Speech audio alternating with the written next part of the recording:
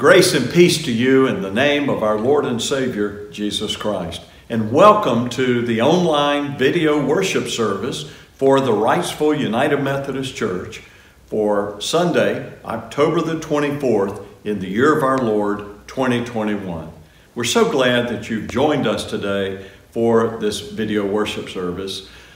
You'll see in a moment a QR code on the screen. We would appreciate it if you would scan that with your phone and register your attendance so that we know who is watching the video this week. Once again, welcome to our worship service. Let us now prepare our hearts and minds for worship.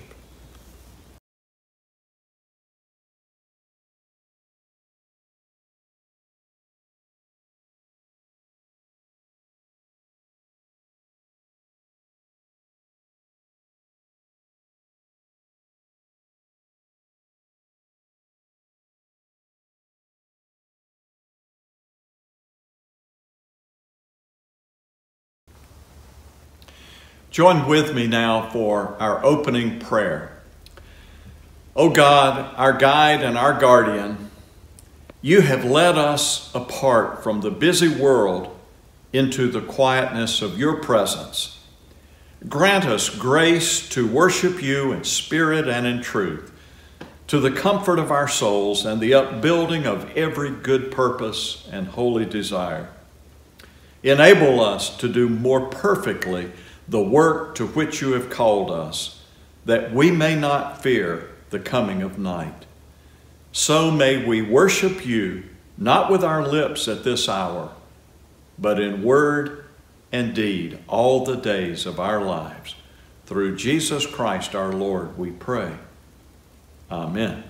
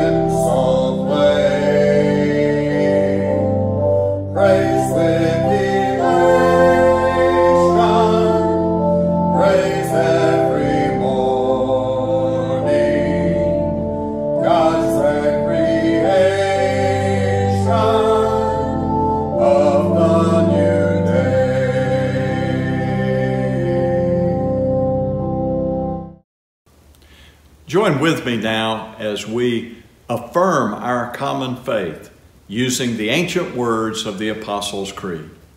I believe in God the Father Almighty, maker of heaven and earth, and in Jesus Christ, his only Son, our Lord, who was conceived by the Holy Spirit, born of the Virgin Mary, suffered under Pontius Pilate, was crucified, dead, and buried. The third day he rose from the dead.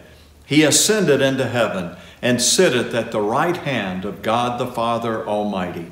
From thence he shall come to judge the quick and the dead. I believe in the Holy Spirit, the Holy Catholic Church, the communion of saints, the forgiveness of sins, the resurrection of the body, and the life everlasting. Amen.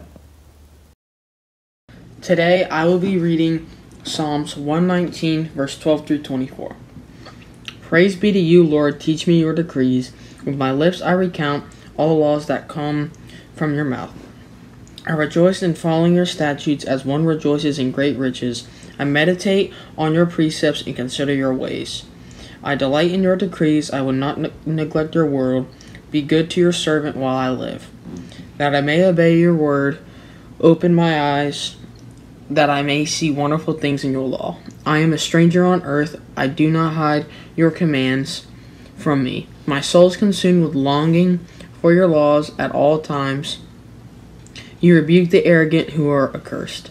Those who stray from your commands, remove from me their scorn and contempt. For I keep your statutes. The rulers sit together and slander me. Your servant will meditate on your decrees. Your statutes are my delight. They are my counselors. This is the word of God for the people of God. Thanks be to God.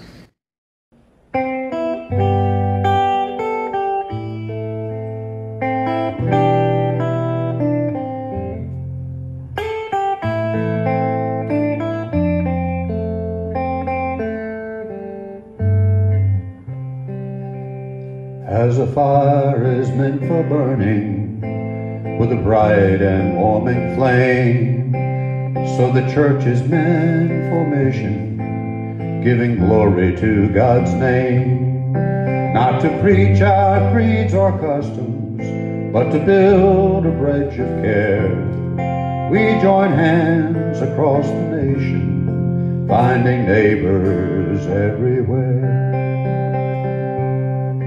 We are learners, we are teachers, we are pilgrims on the way. We are seekers, we are givers, we are vessels made of clay. By our gentle, loving actions, we would show that Christ is light. In an humble, listening spirit, we would live to God's delight.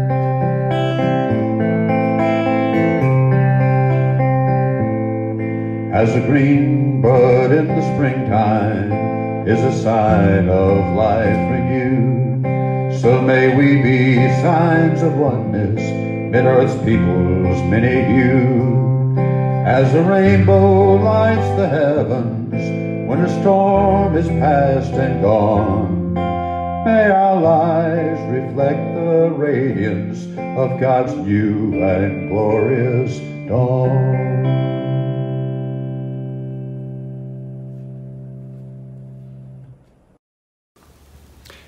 As we prepare once again to go before God in prayer, I'll just remind you that during the prayer, I'll be pausing to give you the opportunity to name the names of those that you would like to remember in prayer today. And you may do that by speaking their names out loud or speaking them in the quietness of your hearts. Let us pray.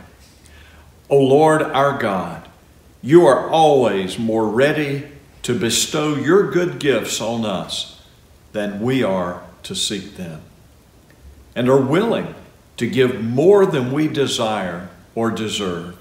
Help us so to seek that we may truly find. Help us so to ask that we may joyfully receive. Help us so to knock that the door of your mercy may be open to us. And now we especially pray today for these whom we now name with our voices or in our hearts. Lord, in your mercy, hear our prayer. Thank you, Lord, for your promise to never forsake us or leave us. Help us to live lives through which you bless others. Through Jesus Christ, we pray. And as he taught his disciples to pray, so now we also pray as God's confident children, praying together the Lord's Prayer. Our Father, who art in heaven, hallowed be thy name. Thy kingdom come, thy will be done, on earth as it is in heaven. Give us this day our daily bread, And forgive us our trespasses, as we forgive those who trespass against us. And lead us not into temptation, but deliver us from evil. For thine is the kingdom, and the power, and the glory, forever. Amen. Good morning. My name is Richard Morrison, and I am the chairman of our Church Finance Committee. In that capacity, I am committed to reviewing our church finances on a monthly and weekly and often on a daily basis. I've had the privilege to be a member of this important committee for 15 years, chairing it the last 2 years. Fortunately, during all those years, we have enjoyed a solid financial position. And indeed, during those 15 years, we averaged an annual surplus at the end of the year. Hence, we always ended the calendar year financially strong, which was due in great part to exceptional fourth quarter collections. And then the COVID pandemic hit us, and our financial strength has suffered, especially this year. Last year, we were able to get some relief because we were the recipient of a PPP, the Federal Paycheck Protection Program. We were the recipient of a grant of $154,000, which we will not have this year. The financial numbers on the back of our Sunday bulletin each week are financial numbers that track our cash flow. And those numbers are very important because they relate to our revenues, our cash in, and our expenditures, our cash out. Now, our trend so far this year has been consistent in showing a significant negative cash flow, and that's not good. For your information, we do run our church operations on a tight budget, and we work hard to maintain significant cash to cover our operating and outreach financial commitments and needs, which, by the way, is managed extremely well by our dedicated pastors and staff. Allow me to share a couple of numbers. From January through September this year, we had a negative cash flow of a little over $142,000. Last year, at that same time, we had a positive cash flow of a little over $24,000. That means at the start of this month, October, we had a negative cash flow of $166,500 compared to last year. Now, as we know, at least we expect that we will receive strong collections in November, especially in December, but our projections, which includes normal enhanced December revenues, show that if we do nothing, we will finish the year with a negative financial position of around $63,000, and indeed it could be much higher. Hence, we simply must do something to avoid this unfavorable year-end financial result.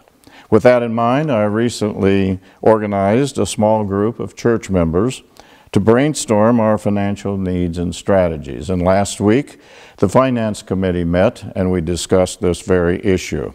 And also, we started the development and working with a pandemic-related budget for next year, because the possibility that the pandemic, to some degree, will still be with us next year exists.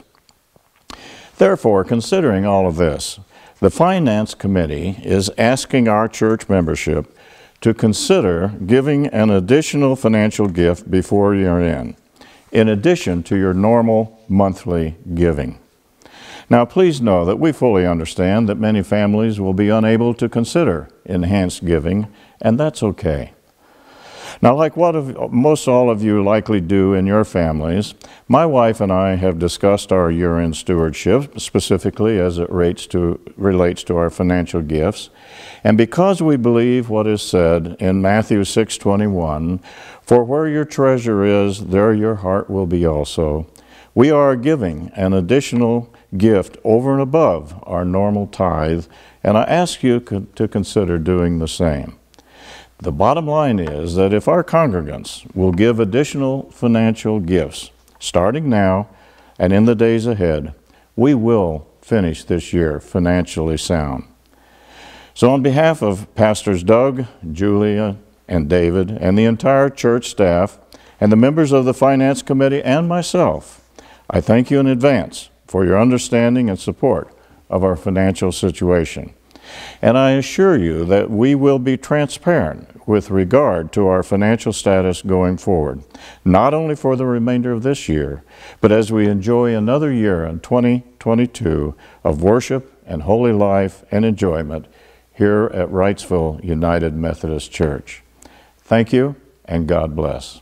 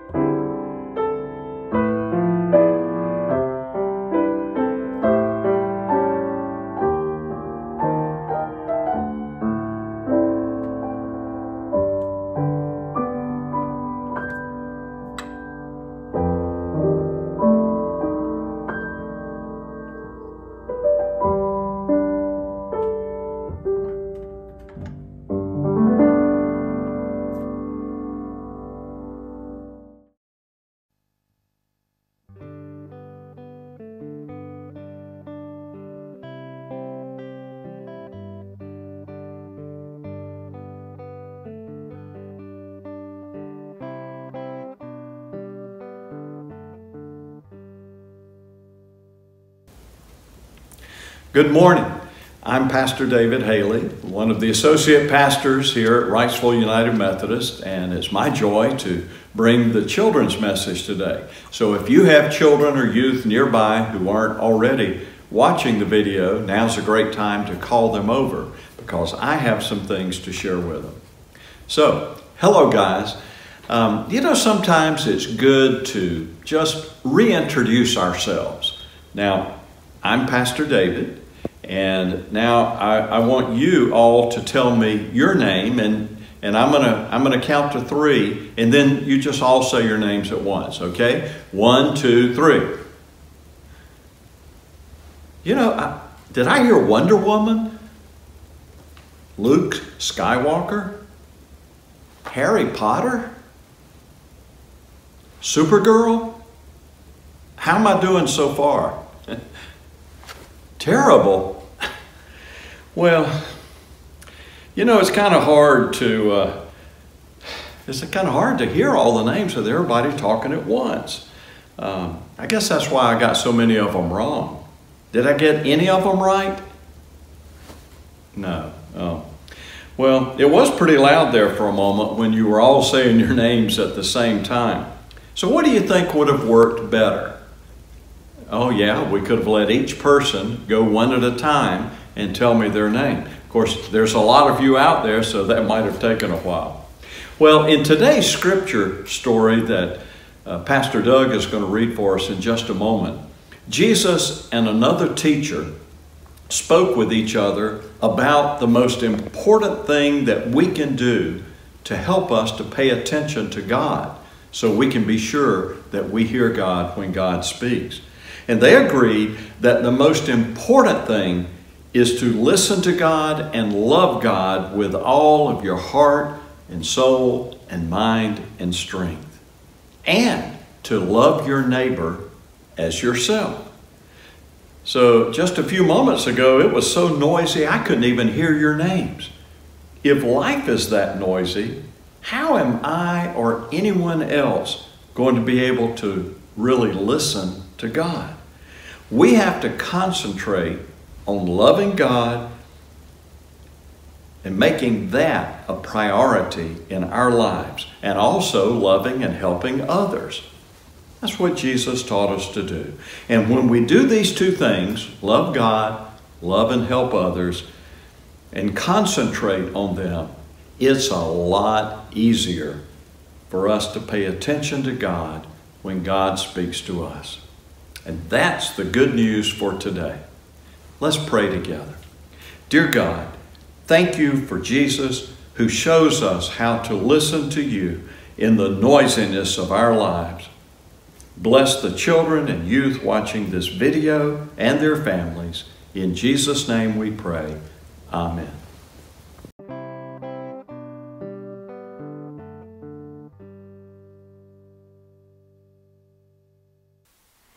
Hello, I'm Doug Lane, Senior Pastor here at Wrightsville United Methodist Church. I'm so glad that you took the time to watch this video and be a part of our worship service today.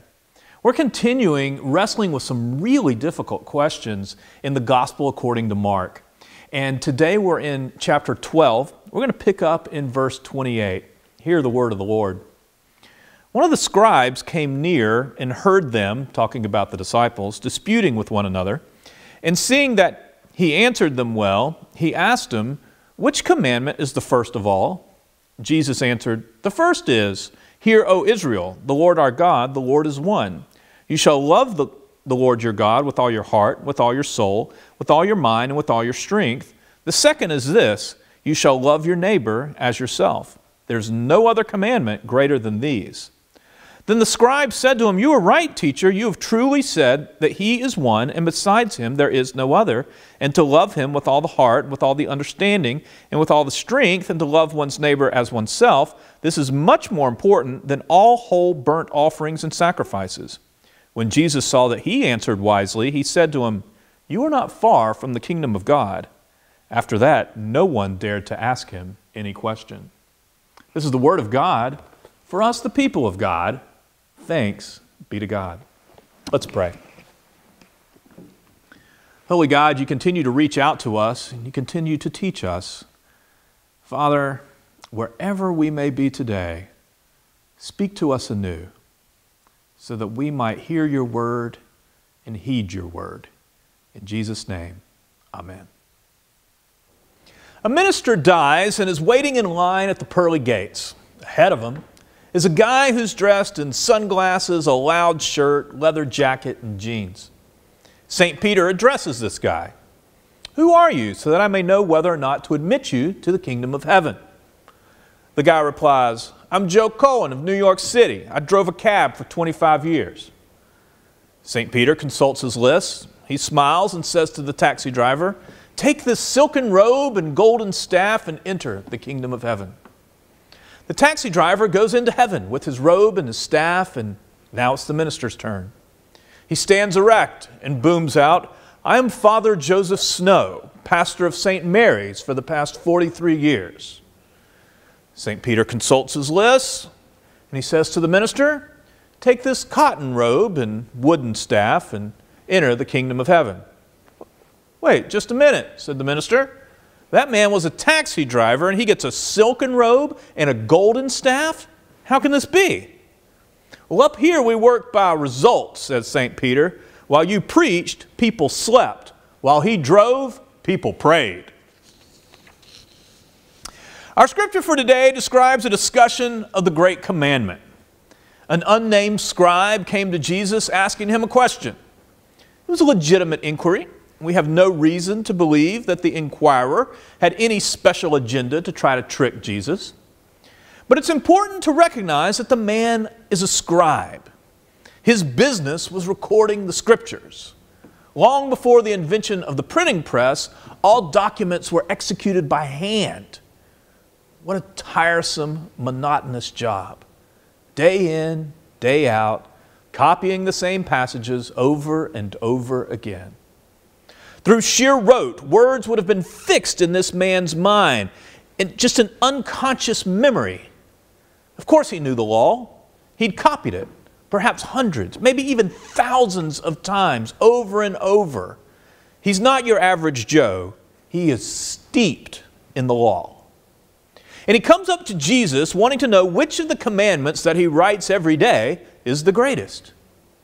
When Jesus gave him the Shema, found in Deuteronomy 6 and Leviticus 19, the scribe simply noted that here was the whole matter.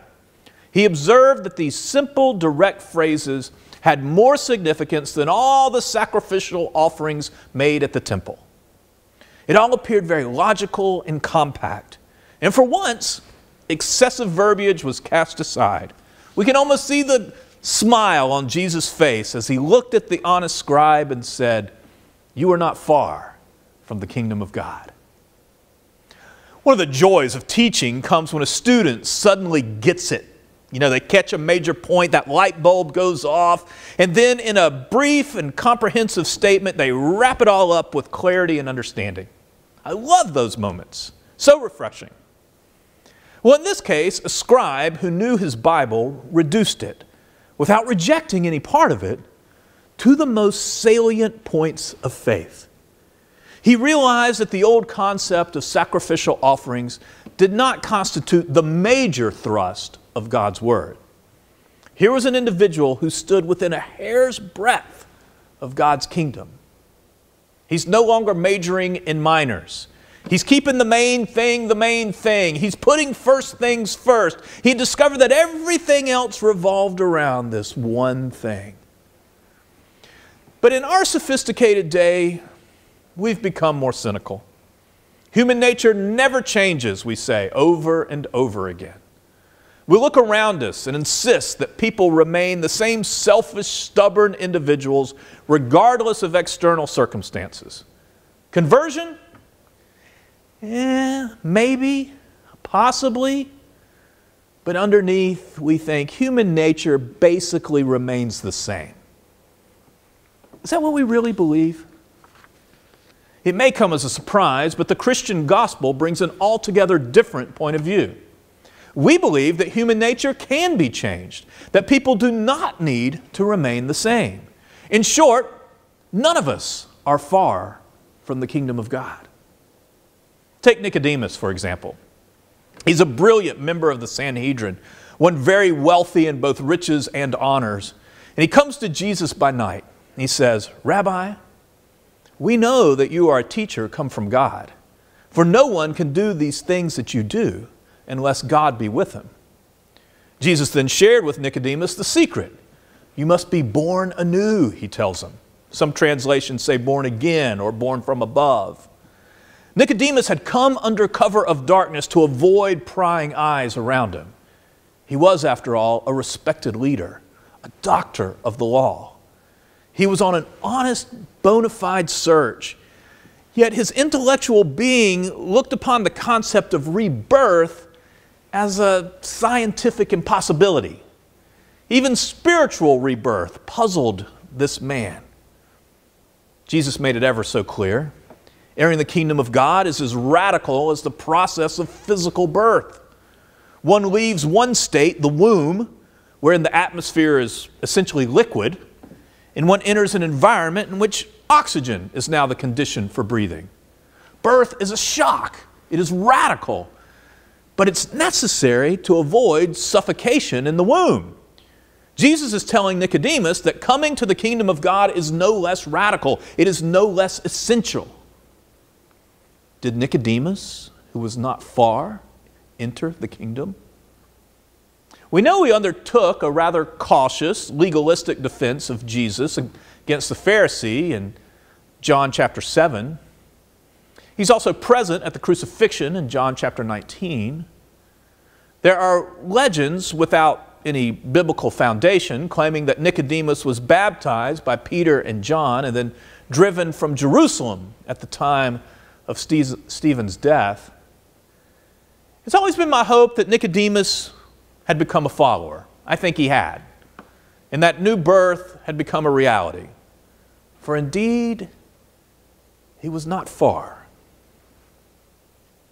What about Paul? A young Pharisee who was desperate in his pursuit of God's approval. He prided himself on his impeccable background.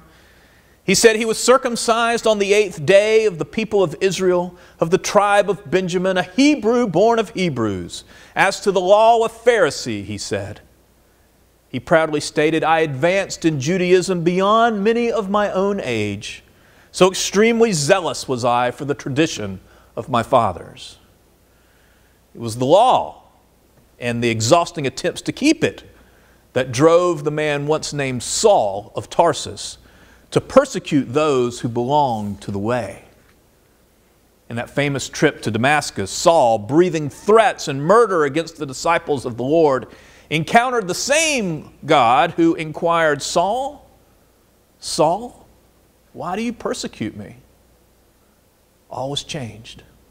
Not in a moment, not in a day, not in a week, but a change took place. Indeed, many days and many people were party to that amazing transformation, not the least of which was the gentle Ananias, who greeted the young Pharisee as Brother Paul. So it was that Saul gradually became Paul. Few people have experienced so dynamic a transformation.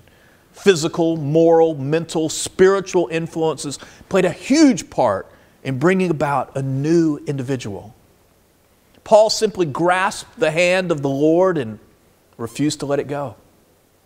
Following God's call to Asia Minor and then to Europe, he suffered going to prison, being whipped, shipwrecked, mobs. It mattered not. Until the very end, a martyr's death, he insisted. Therefore, having this ministry by the mercy of God, we do not lose heart. But even as far back as the stoning of Stephen, Paul was not far. Then there's St. Augustine, a youth born in the north of Africa. He tells of his long, intense struggle with his pride, his self-will, even his sexual promiscuity. His mother prayed for him. His father gave very little guidance. It was during university days at Carthage, which he described as a hissing cauldron of lust, that the 17-year-old Augustine took a mistress and fathered a child. Augustine sought out answers by studying philosophy, especially the high ideals of Plato. It was all an exhilarating time, and he prayed to God, give me chastity and continence, but not yet. How many of us have prayed that? Augustine left Africa for bigger plums at Rome and Milan. In his celebrated book titled Confessions, he tells the world all that he thought and did.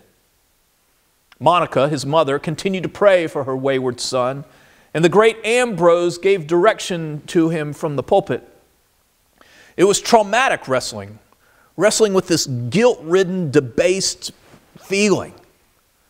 Finally, in September of AD 386, in a garden in Milan, Augustine experienced his own personal Gethsemane. Tearing his hair, clutching his knees, wringing his hands, asking why God would not come and hear him. I was frantic, he wrote, overcome by violent anger with myself for not accepting your will and entering into your covenant. And at that moment, he heard the voice of a child. Take and read, which prompted him to pick up his Bible to Romans chapter 13, where it says, "Not in reveling and drunkenness, arm yourselves with the Lord Jesus Christ. Spend no more thought on nature and nature's appetites." And it was accomplished. Augustine was a new creation in Jesus Christ. The remainder of the story is the evolution of one of Christendom's giants of theology, faith, and the life of the church. His confessions continue to radiate as a star in this intellectual and spiritual universe. Few have so beautifully poured out praise to God like Augustine. His years were spent in powerful, eloquent, aggressive witness as the Bishop of Hippo. To be certain, Augustine was not far. There's John Wesley. The year was 1738. John Wesley was back in England, having experienced a less than satisfactory missionary trip to the new colony of Georgia. He was downcast. Why had Georgia turned out not to be this rich, rewarding time that he had anticipated? After all, he held a distinguished degree from Oxford. He was an ordained priest in the Church of England. One Georgia citizen boldly accosted John Wesley, saying, "We be Christians. We know not what you be." Apparently it was due to John's textbook approach to ministry, which resulted in him stumbling over his own feet. He wrote, "All the time I was in Savannah, I was beating the air."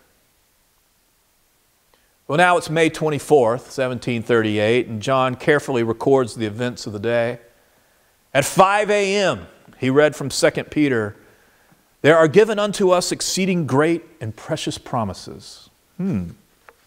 Later that morning, he opened his Bible to today's passage from Mark 12, verse 34, reading, "Thou art not far from the kingdom of God."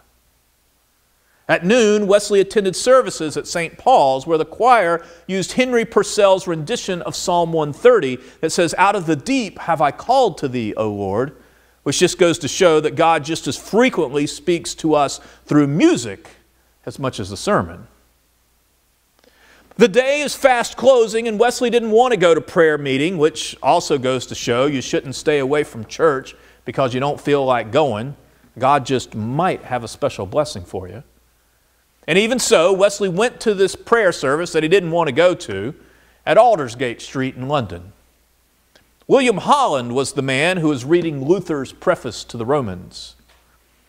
John wrote in his journal, "In the evening I went very unwillingly to a society in Aldersgate Street where one was reading Luther's preface to the Epistle to the Romans. About 9:15, while he was describing the change which God works in the heart through faith in Christ, I felt my heart strangely warmed.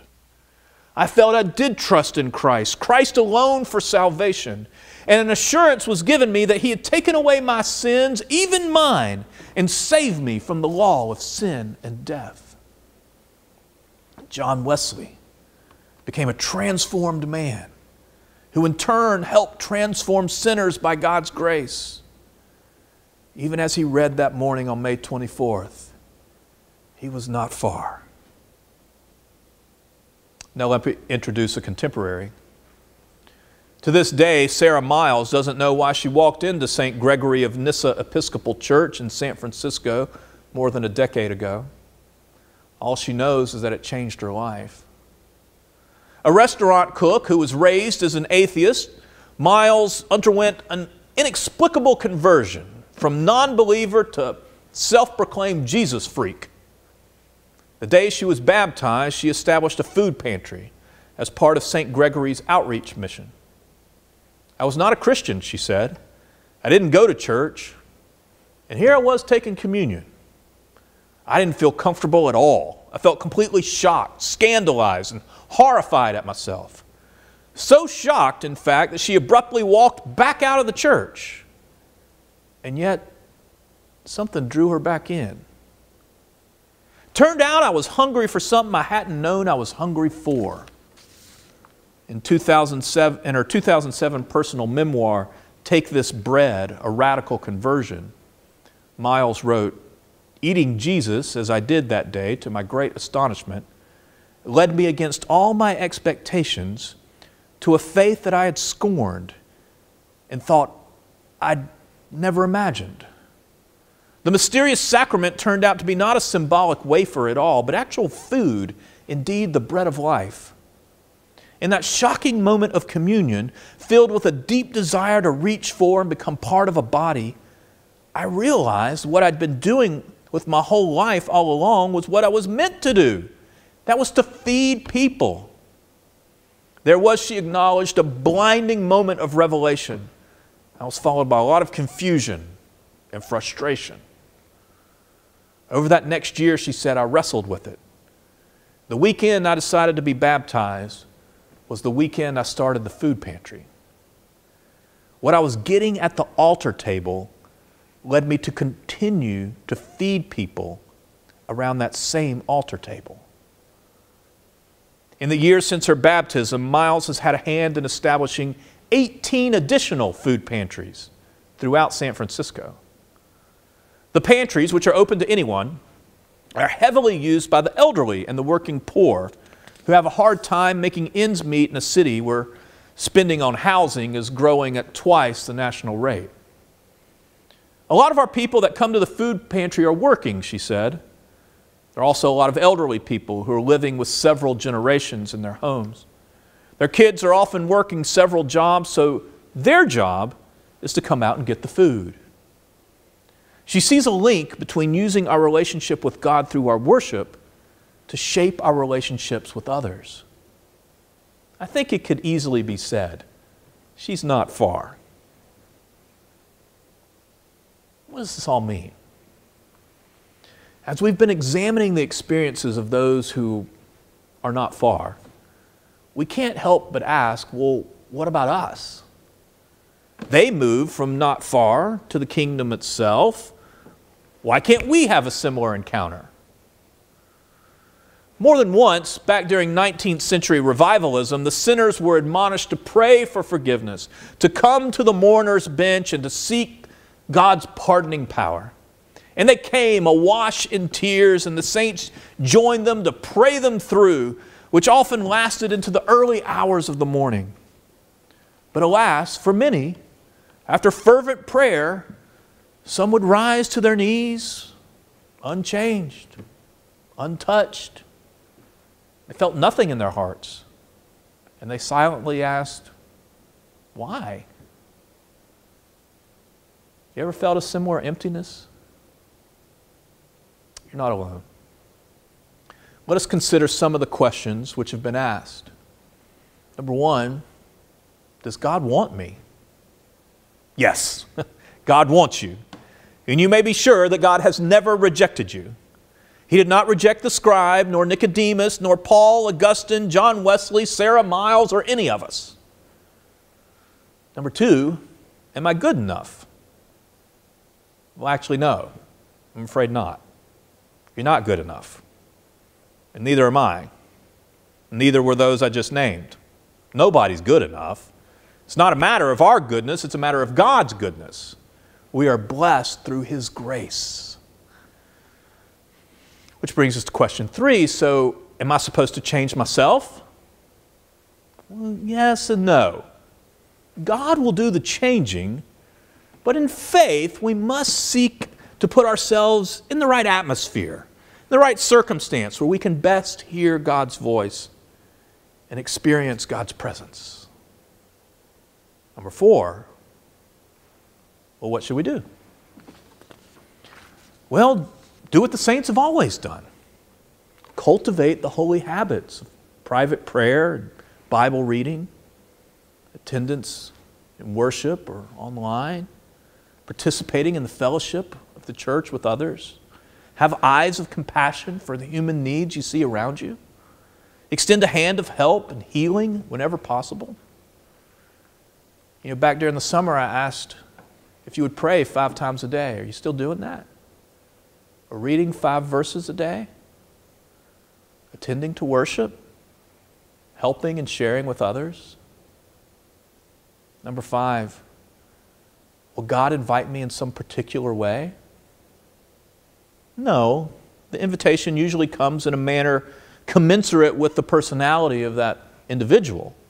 We're all different. We're going to respond in different ways. And so you're going to be called differently from your neighbor.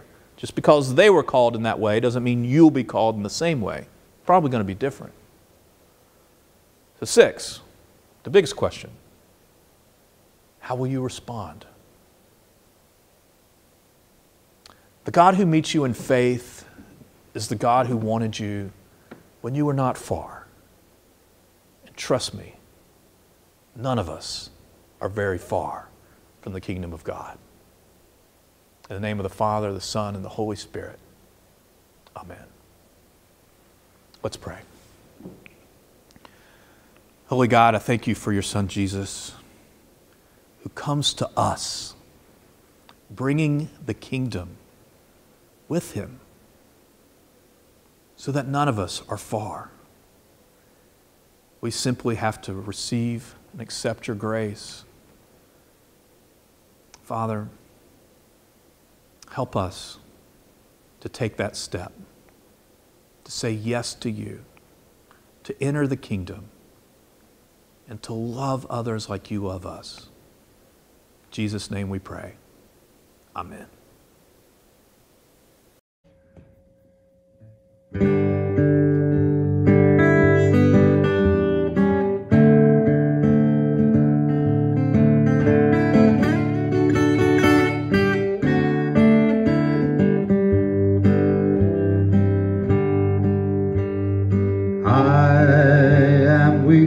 But thou art strong. Jesus, keep me from all wrong. I'll be satisfied as long as I walk. Let me walk close to thee.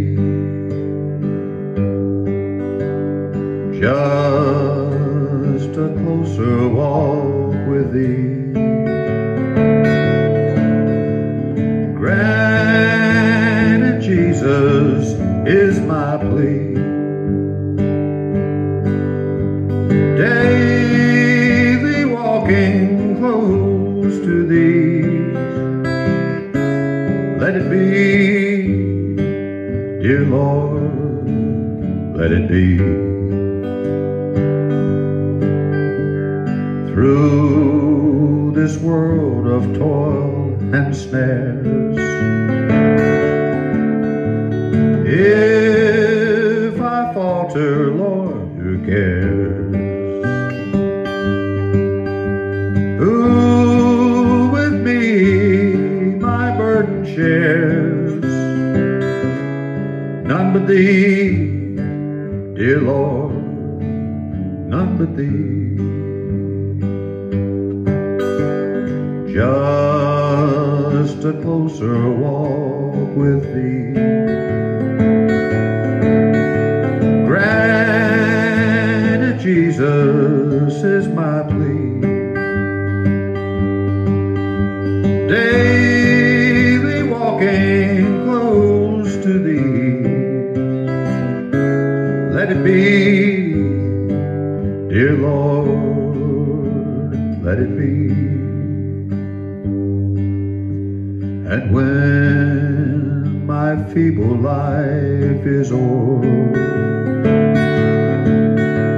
time for me will be no more. Guide me gently, safely o'er to thy shore, dear Lord, to thy shore. Just a closer walk with thee. Granted, Jesus is my plea. Daily walking close to thee. Let it be, dear Lord, let it be.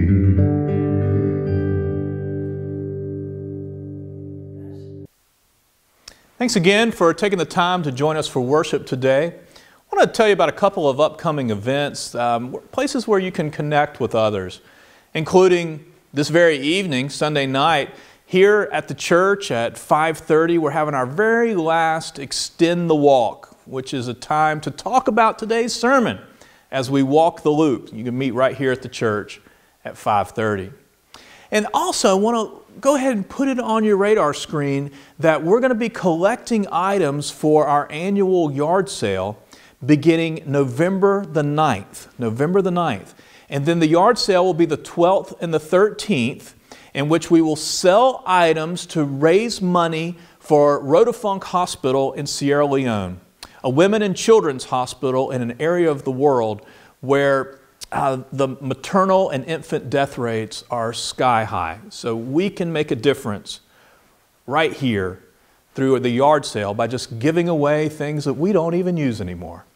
So that's November the 9th. We start to collect those items. Thanks a lot for taking the time to consider that.